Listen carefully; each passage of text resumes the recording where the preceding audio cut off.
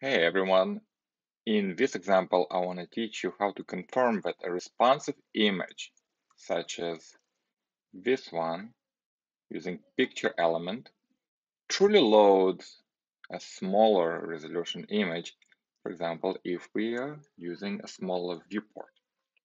So this picture has only two sources. One is for anything smaller than 800 pixels and another image for screen sizes larger than 800 pixels. So right now I'm loading the picture HTML and it loads the desktop version. Okay. Well, I can run the same thing, the same test, let's say on 400 pixel resolution image. Okay, notice it loaded a different image. So how do we confirm which image is actually requested? I can look at my network tab and I can see that really 480 pixel wide image is requested, but how do we confirm it from our test? And how do we confirm that the loaded image really has a width of 480 pixels? But first, let's see how we can confirm that the image was loaded, or the right image was loaded. What we can do is to set up an intercept to spy and give this particular image, right, that should be loaded for mobile resolution, analysis of mobile image. After we visit the page, we can wait for mobile image to be loaded. Let's run the test. Notice that the page did make request to the route we set up, so it was requested just once. So we know that on mobile screens, the low resolution image is truly requested by the picture element. Let's confirm that this image that loads actually is 480 pixels wide, which is this one, right? 480.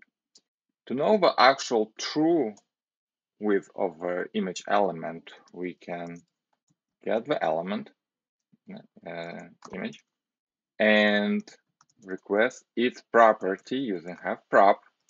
And in this case, the property we're requesting from an image is called natural width. Okay, so our image does have it, right? I can see probably the value if I click on this. Now it doesn't bring the value, just an assertion. Okay, but we can confirm because we know what to expect. So we can say this natural width of the image requested by the browser should be 480, and it was 480. Now, similarly, if we change the viewport to, let's say, I don't know, 1200 by 800, when the picture element requests the wider, the high resolution image, and notice it's has a wider field of view. So let's confirm that it actually does request it. So similar to this, we can say, before we change the viewport, I think this is 800 width, right? Whatever is our picture element is set up as a source, and we can say desktop. And when we change the viewport, the desktop image should have been requested. Okay, does it work? Desktop image, 1 second. Okay. Sometimes the browser requests one too quickly. So let's see if we want to do it in a separate image test. Okay. So we split the test into two for clarity.